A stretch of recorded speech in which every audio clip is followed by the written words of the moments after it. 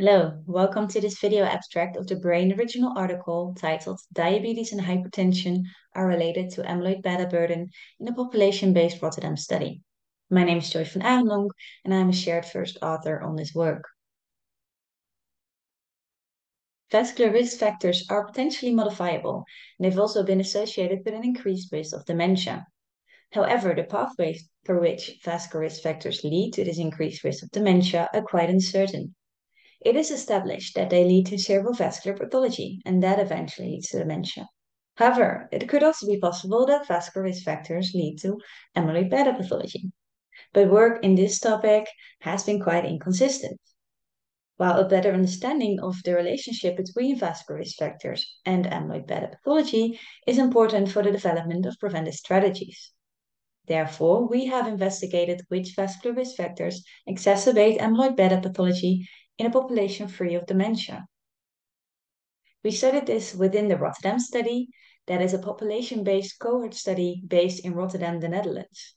We have invited participants to undergo an amyloid PET-CT scan from September 2018 until November 2021. Participants were free of dementia and 60 years or older at the start of the scan. We have 635 amyloid PET-CT scans that we used in this study. The mean age of our participants was 69 years old, 16.4% was amyloid-beta positive, and 51.2% was female. 29.9% carried at least one APOE4 allele, which is the strongest known genetic risk factor for Alzheimer's disease.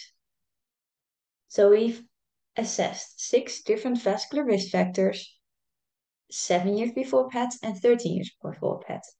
And when we look at the presence of amyloid beta pathology in the brain, we see that participants with diabetes 7 years before the PET are more likely amyloid beta positive. We've also assessed the severity of amyloid beta pathology by looking at the amount of tracer uptake, expressed here as the standard uptake value ratio, the SUVR.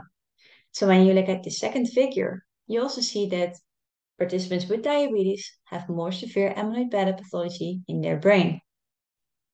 Next, we also looked at the APOE4 dependent effects, because previous literature has suggested a modifying role for APOE4.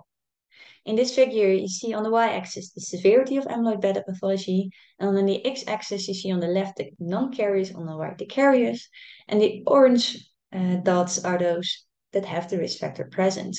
So here you can see that for hypertension, only in APOE4 carriers having this risk factor is associated with more severe amyloid beta pathology.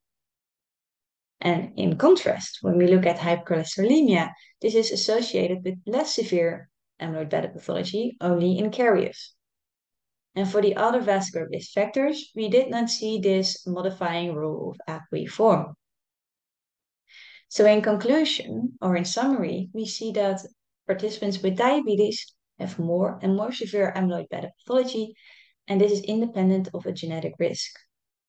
Whereas in hypertension, we only see more severe amyloid beta pathology in those carrying an APOE4 allele. And in contrast, we see for hypercholesterolemia less severe amyloid beta pathology only in those carrying an APOE4 allele. So these results suggest that diabetes, hypercholesterolemia, and hypertension all play a role in the neuropathological processes of Alzheimer's disease. But before this can be translated into preventive strategies, we need more longitudinal studies in asymptomatic participants with a vascular risk profile exposure that is representative of the population. So with that, I would like to thank you for listening to this video and thank my colleagues, funders, and last but not least, the participants that made this research possible. Thank you.